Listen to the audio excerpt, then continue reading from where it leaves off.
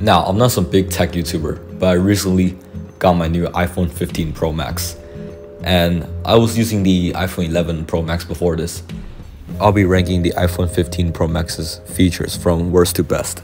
Please remember that this is all my opinion. Feel free to leave your opinions in the comments down below. I'll reply to them.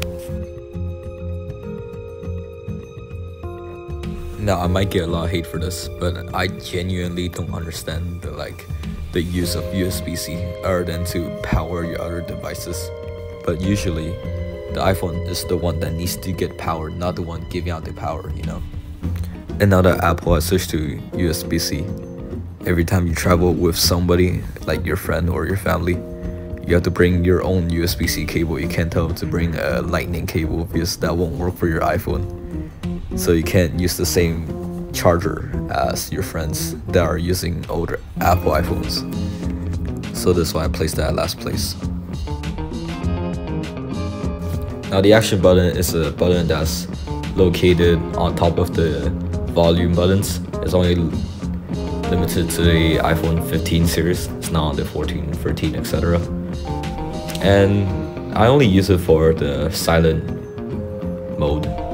I don't really use it for anything else. Like, you can choose to use it for flashlight, camera, and all those stuff. But I just keep it for the silent because, you know, I'm a student and I don't want my phone going off in the middle of class. But I do prefer the action button over the switch, because for the switch you don't know if it's silent or not. But for the button, when you press it, it will like vibrate 2 times. If it's on silent, if it's going to turn silent, it will vibrate 2 times. But if it's going on for the sound, if it's turning on silent, it will only vibrate 1 time. And you can feel that in your pocket, so you don't have to bring out your phone to see if it's silent or not. Which you may be saying that, oh, I'm lazy or something, but honestly, like, you can't pull out your phone if, you know, the area you're in like won't let you use phones. The dynamic island is very nice in my opinion. You know, when you're screen recording, you don't know when like the recording will start, because it will have like a 3-second countdown, right? So yeah, you just have to kind of like count in your head. But with the dynamic island, it can actually show you, you know, if it's still recording, and the countdown from 3 to 1. And for the clock app, you can also see like how many, if you turn on timer, you can also see how many minutes you have left. And the animation is just nice, you know, when you're playing a song, you can just press on the dynamic island, and then you can choose to pause or play the song. And then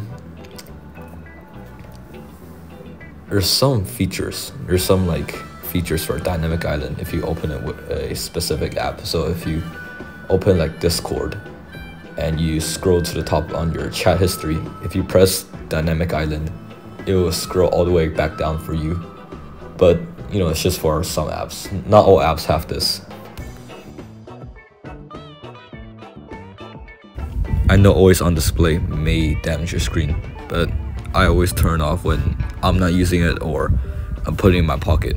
But when like I use it, like when you just put your phone on your desk, or you put it when you're showering, you put it on the table, like it looks so good.